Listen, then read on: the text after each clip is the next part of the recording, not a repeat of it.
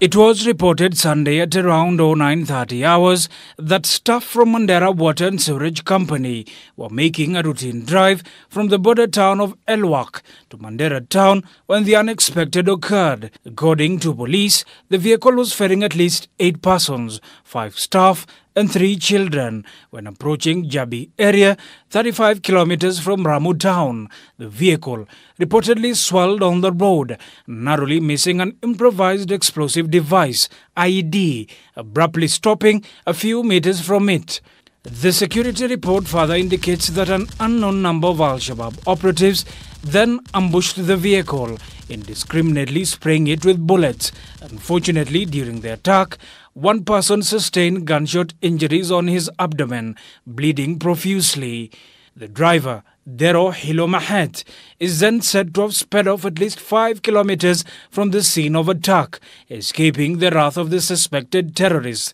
The vehicle, however, recorded a shattered windscreen, a front and rear left tire burst. The injured were quickly transported to the Mandera Referral Hospital for further treatment. Al-shabab!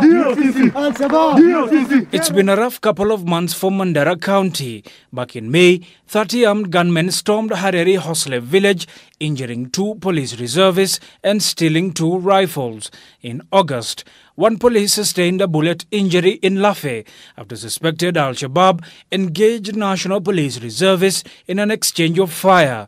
Back in September, 5 security officers were killed when an armored personnel carrier vehicle was hit by a rocket-propelled grenade in Elwak town. This as 20 others were injured. In October, 9 people were killed in Banissa by suspected clan militia. And early December, 11 people, among them police returning to work, were killed after suspected Al-shabab attacked a Mandera-bound bus.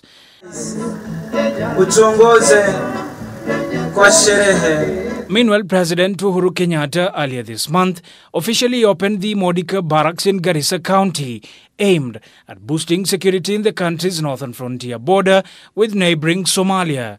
Shukri Wachu, K24 TV.